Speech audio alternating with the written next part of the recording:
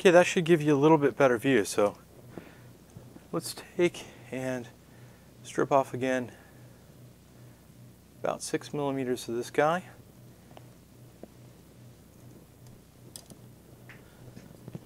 And just give a little bit of twist. Now this is going to go into, although it's black, it's contradictory, this is going to go into the same side as the red on this one. So it is going to go in here, which that needs to be loosened up first.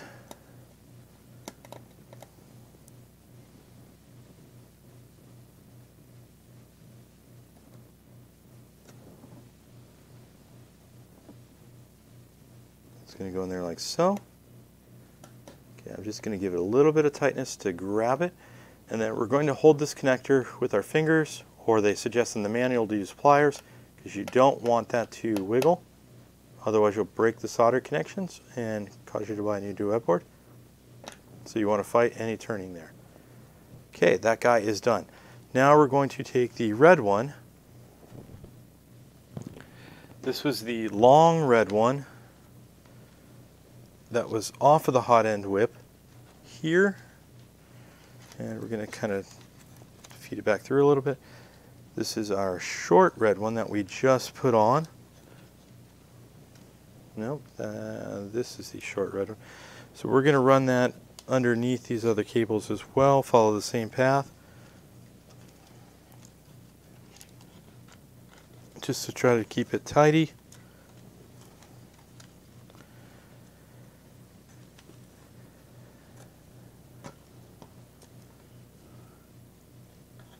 And we don't have as much slack with this guy, so you do want to make sure you have enough room. It's going over to here.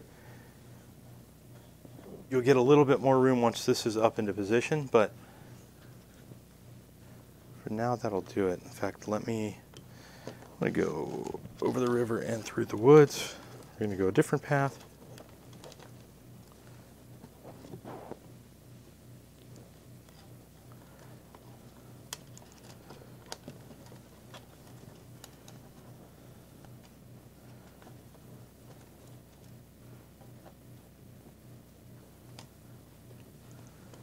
Okay, that gets us over to there.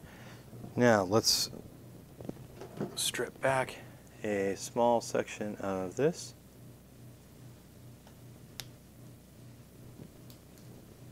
Like so.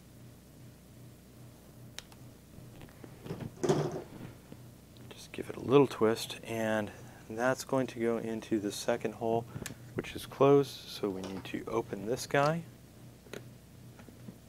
Again, you want to hold the connector to keep it from twisting. Let's open it up. Let's feed that in there.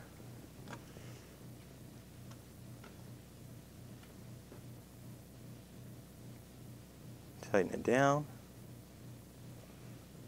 Keep the connector from twisting with our fingers, and give it a little tug. Okay, now at this point we can take and put this faceplate on. So let's slide this over and do that now. We'll take this guy off. That is going to go like so. And we're just going to use the 10/32 screws to hold it on. So let me go ahead and grab those. We'll use that to hold it temporarily. Okay, so this is going to use the 10/32 socket cap screws. So I'm just going to go ahead and get those started. Now there's no nut on the other side. This is just going to thread into the plastic, injection molded plastic.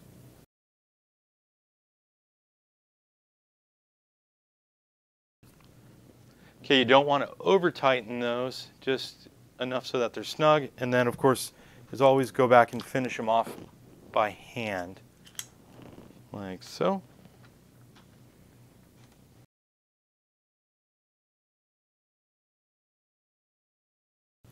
Okay, now all our wiring is officially done at the top end.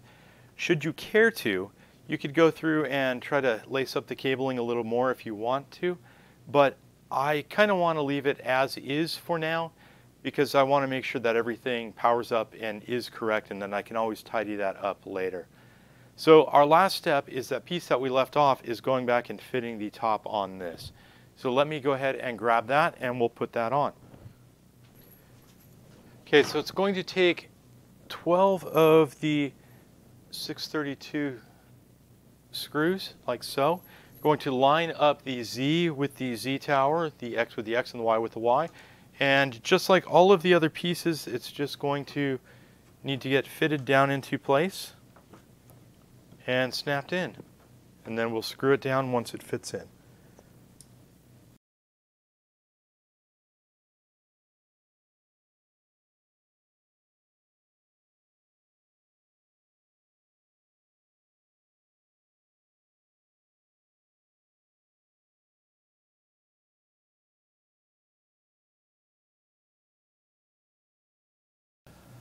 Wow, that was probably one of the worst time lapses ever. My apologies for it jumping all over from camera to camera as I tried to keep things in frame, but getting this top part on was kind of a pain in the butt. So anyway, moving along here, remember we took these two fuses out here. There's the 5 amp and the 15 amp. At this point we're going to go ahead and put those in. So the 5 amp is going to go for the hot end, and you just push it in and twist to lock. And the same thing for the 15 amp for the heat bed. There we go. And just push to lock that in, both of those in. Okay, the last thing for part 12 of the video here, just so we can completely finish up the top, is to assemble the EZR extruder, or the extruder, and get that mounted up here on this other side. Let me rotate that for you. The EZR extruder is going to get mounted right here. So let me go ahead and pause it quick, grab the parts for that, and let's knock that out. Okay, so we're going to need the EZR plate, and this is probably upside down for you guys, but that's all right. You guys can live with that, right? You're going to need the EZR extruder, the stepper motor, and then you're going to need the M3 screws, the 632s, and the 2 lock nuts, as well as the doohickey for turning it, and the hob gear, like so, and the little silver Allen key that's included in there. Tools wise, you're going to need a number 1 and a number 2 screwdriver. So let's see how this is going to go together. So we're going to start off with the stepper from the back, like so. The EZR is going to fit over the top like this, and you're going to want to snip that little wire tie with a pair of flush cuts.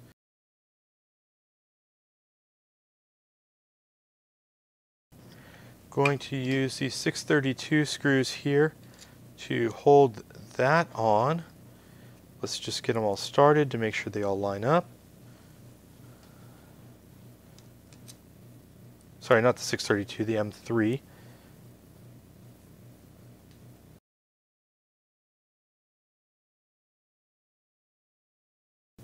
Like so.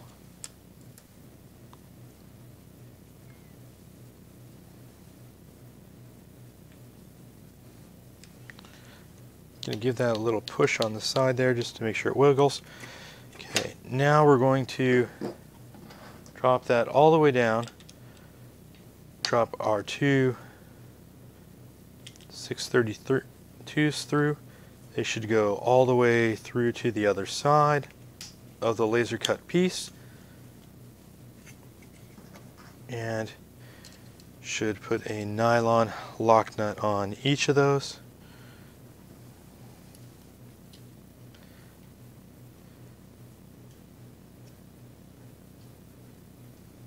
And we're just going to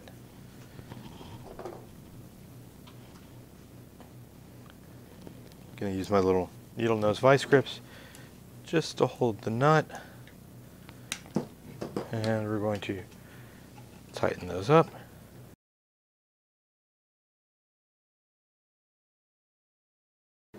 Okay, that is assembled and on. Now you're going to install the hobbed gear, and you're going to install the hobbed gear with the grub screw, the set screw, towards the stepper, like so, and you can push that in if you need to let it roll down. You're going to want to make sure that the track lines up with the filament path there, and with the set screw at the top. You want to make sure that the set screw on this one is not hitting the flat because it's too short and too small. So you want to hit the round, and then you just want to tighten that up. You're going to have a significant amount of stepper sticking out the side there.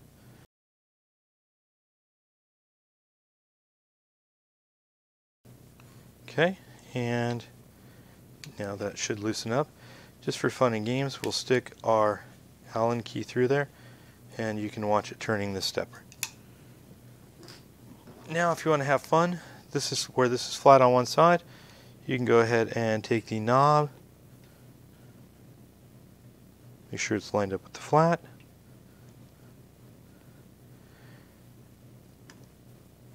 and push the knob on there.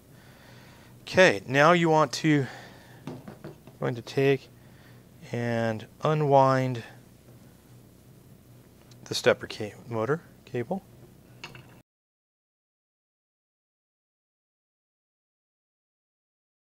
Like so and like so. And we're going to go back up here to the top.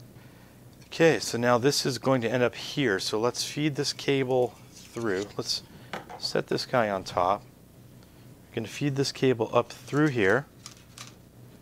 And that is going to plug in the next step. So let's just leave this cable off to the side.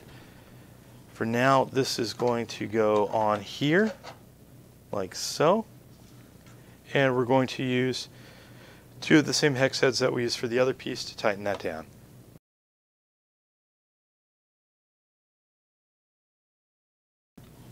Finish off last couple turns by hand, just to make sure that we don't crush that melamine, and it's good. Okay, now we can jump down to 51, which is actually where we're at. And this is going to plug in up here on the top. So let's move the camera up here, and it's going to plug in here. The color coding should be the same: red, green, yellow, white.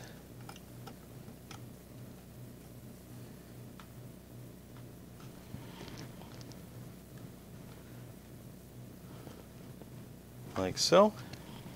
You can take and tuck this cabling down here out of the way. And again, if you want to, you can tidy those up with the zip ties that you have left. For me, for now, I'm just going to pull them over out of the way. It's not really obstructing anything. It just doesn't look tidy, but it's fine for now. Okay, so in this segment, we installed the fuse panel, got it wired up. We put the top on, and we installed the EZR Extruder, or EZR Extruder, got it wired up, and got the little shiny face knob on here. We are done with the top, with the exception of going back and cleaning up some wiring after we verify it works, and putting the rest of the trim pieces on. We are done with the top. So in the next video, we're going to move back down to the base, and we're going to finish wiring up the power supply and the rest of the power circuit, the switches and the IEC plugs and stuff. So that's it for today. Again, a special thanks goes out to SeeMeCNC for providing the ROSTOCK MAX V3.2 for me to build in this build series. And if you're not subscribed, please feel free to subscribe and ring that bell so you get notified when the next segment of the series is out, as well as our other videos. And we'll see you next time on Practical Printing. Aloha.